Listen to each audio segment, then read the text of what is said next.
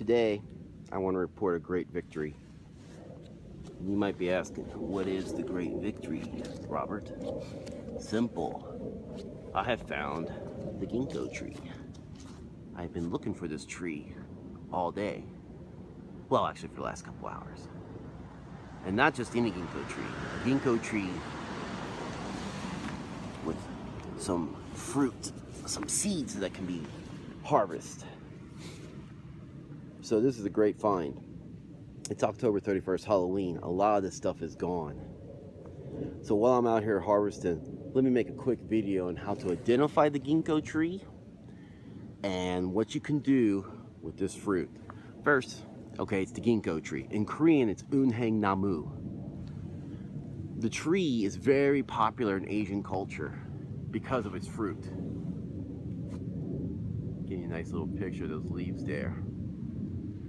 The fruit is used, and I say fruit, it's really the nuts that are encased in this fleshy outer material. The fleshy outer material protects the seed inside.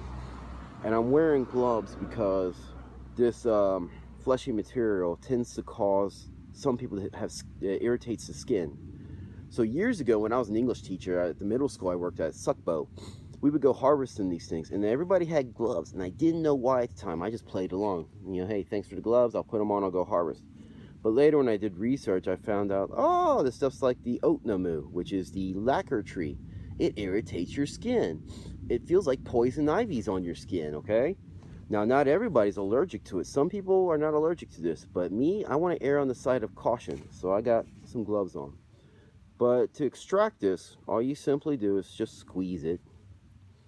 And doing my iPhone here, so I gotta be careful. And it just pops out like that. Then you want to wash it off. So let it soak in water, run it through a faucet, whatever you choose. But get this stuff, this fleshy stuff off of it. Now, once you do that and it dries, feel free to either eat it raw or roast it. Most of the time I've had it like slightly roasted. That's how the local Koreans seem to like serving it up. And you know, anybody who's ever read any saw a commercial or anything about it knows it's supposed to cure, you know, make you smarter, give you better cognitive ability, help you with diabetes, so many things.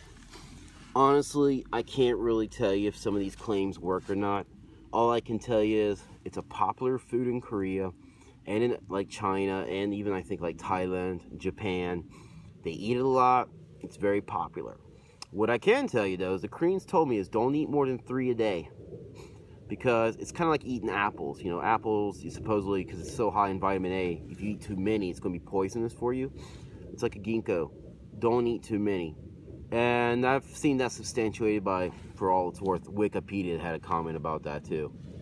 So I would recommend, you know, hey, if you are going to eat these, like actually get the real fruit here, not like a processed medicine, do limit to 3 a day, just for your sake. So let's talk about identification. The fan leaf has a single lobe, and you know, it looks like a fan. It's hard to forget once you see this thing. Also, again, looking at the leaves, they have that yellow hue to them, right? Very distinctive, easy to spot from the road. So looking down here, Gingko tree, Gingko tree, Gingko tree. There's no red shades, there's no green at this time of the year. It's going to be yellow, very easy to spot.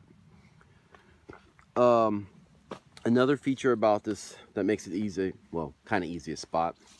When you look at a Gingko tree, it has like a gray bark on it. You'll see the gray bark on this tree. And let's go down this tree here too. See, gray bark. So to help not to confuse it with a chestnut or an oak tree, which has the brown with some red hues in there. And also, as the tree gets older, the furrows, that is, the grooves, get very, very deep, like this one. See how deep these furrows are? I mean, it's so deep in here that it looks like this outer bark just wants to peel off right there, break off. So, I would say this looks like a very old Gingko tree. Nice there. Look at those leaves. Pretty tree, actually, really good to look at this time of the year. And of course, you've got these nuts. Sorry for that. No pun intended. It just came out that way. But you literally have the nuts, the seeds of these things hanging around the tree. And I can't do you justice on camera, but when you're near a ginkgo tree, it stinks, okay? It's not too bad now because these are sparse, but once you get a group of these together, like when they're being harvested or it's a fresh harvest, like in, say, early October, and these are all on the ground, it gets a real smell to it. And once you break this open, especially once they get, oh yeah, it's got the ginkgo smell. You won't forget it, okay? This is a tree that once you encounter it, you will not forget it. So anyway, I hope you learned something from this quick little identification of the ginkgo tree and its uses. Please leave your comments. If you know more information you can provide, hey, please provide it in the comments. I look forward to hearing from you. Thank you very much. Out.